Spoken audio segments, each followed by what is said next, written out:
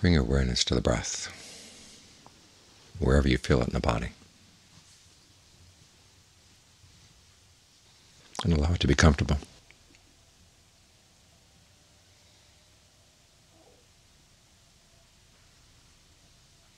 As you stick with the breath, you're developing good qualities in the mind. It's called bhavana in Pali. Developing mindfulness, concentration, discernment, persistence. And underlying all this is conviction that this is really useful, this is really a worthwhile project, training the mind. Realizing that the mind is the major factor in life, shaping your happiness and sorrow, your pleasure and pain. And that it needs to be trained so the actions gain the happiness you want. Happiness that doesn't harm you, it doesn't harm anybody else.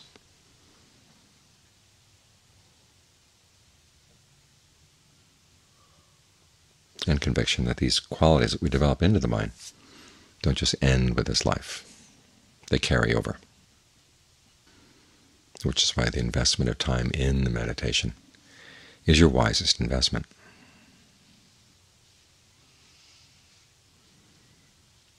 And from the point of view of a trained mind, that you can look at the other issues in life, aging, illness, and death, with a lot less fear, a lot less trepidation.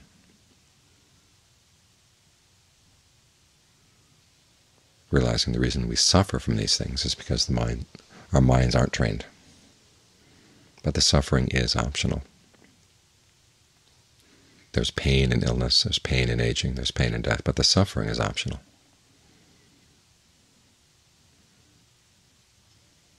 That's our contribution, which means that because it is our contribution, once we've trained the mind, we don't have to contribute that suffering anymore. So this is an important activity we're engaged in here. Tonight's the third night of chatting for Loong, who passed away 3 days ago. And it's good to reflect, because remember, the meditation is not just awareness of the present moment, but there's an element of reflection. When the Buddha taught mindfulness, it's not just bare awareness. It's full presence of mind, keeping things in mind. He compared mindfulness to a gatekeeper who watches after the gate of a fortress, allowing in the people he knows and keeping out the people he doesn't know. In the same way, the Buddha said, when you're mindful, when you have mindfulness as your gatekeeper, you develop skillful qualities and you let go of unskillful ones. So for mindfulness to perform these functions, it has to be more than just bare awareness or receptivity or non-reactive awareness. You have to keep certain things in mind, certain standards, have a basic frame of reference, and then you see how your actions do or do not fall within that frame of reference. So even though we're told that mindfulness is a non-judgmental faculty, it is the basis for your power of judgment, judging what's right, what's wrong, what's skillful, what's not, what's beneficial and what's not.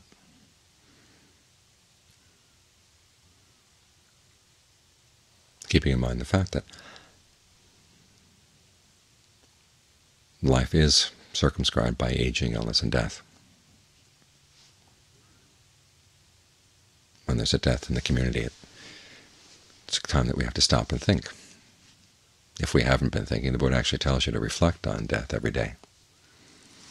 When then someone you know well passes away, then it brings the reflection even closer to home.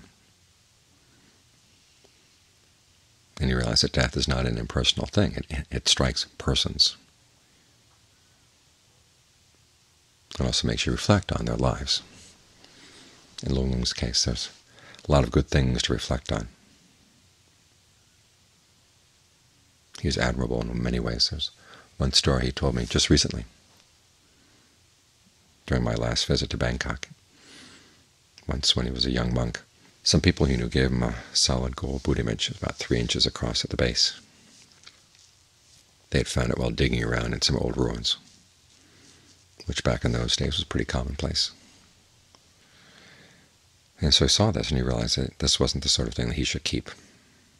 Something like this should go to the king. So he figured, well, someday he'll be able to meet the king, and he'd give him the image. So he wrapped it up in tissue paper so it wouldn't look like anything important, stuck it in his bag, carried it around. And sometime later, he actually did have the opportunity. He was up in a mountain up in northern Thailand, where the king had a opium crop replacement project going. Loong was visiting there with some lay people, and it so happened the king came in a helicopter. So Loong left the group he was with and went over and sat alone under a tree. The king saw him, came over, and bowed down. Loong handed in the image. The king unwrapped the tissue. Oh, well, this is gold. Loong said, I know.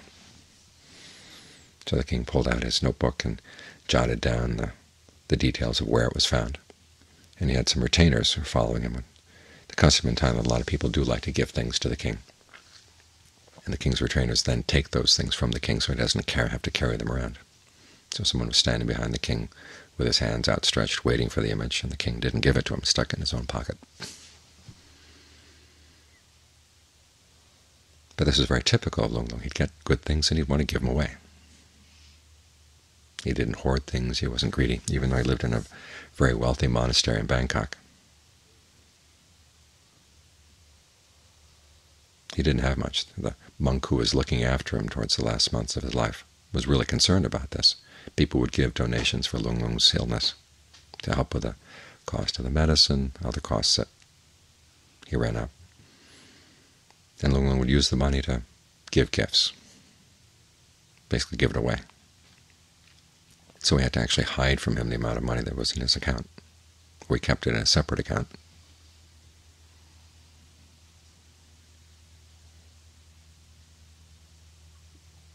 Of course, if the money had been kept, it wouldn't do him any good. You see the wisdom of generosity, as John Lee used to say. It's like getting a coconut, and you squeeze the milk out of the coconut flesh, and you throw the dregs away. You take the milk. In the same way, when you give something away, you've basically squeezed all the good out of that thing. The object itself is like the dregs. The goodness you get, the goodness of the heart, that's the coconut milk.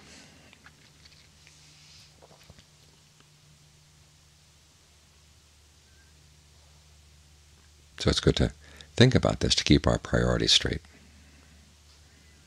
even if you're not ready yet for the total application of the teaching on not-self to all aspects of your experience. It's good to begin by having this attitude that you're in a situation where at any moment you could be forced to evacuate, and they won't give you any time to pack your bags. You just go with your skill set.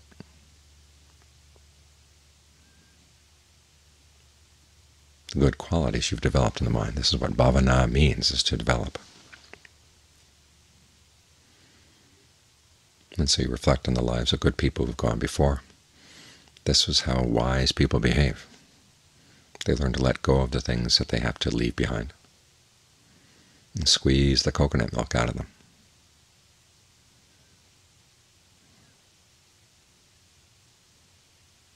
So here it is. It's a Friday night. There's all kinds of things we could be doing on a Friday night, but we're here focusing on our breath, trying to squeeze some concentration, squeeze some mindfulness, squeeze some discernment out of the fact that we have a body that can breathe and a mind that can think and be aware. Taking these very basic qualities and gaining the most from them.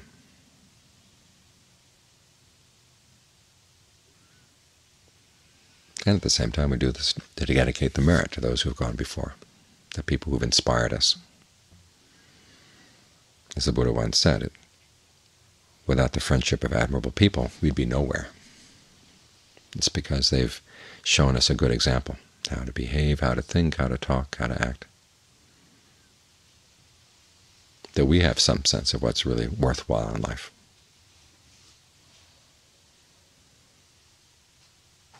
And it's a virtue in us that we recognize that goodness, and we try to repay the people who have gone before and also emulate them in our actions. So tonight, at the end of the meditation, dedicate the merit to Loong. Because without people like him, where would we be?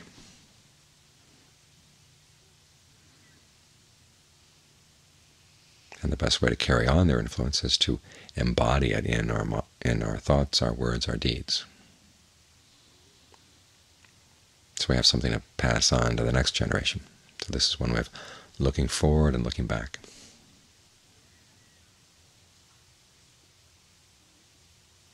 Trying to carry on what's worthwhile from the past and make sure that it gets delivered into the future by focusing on the present right now.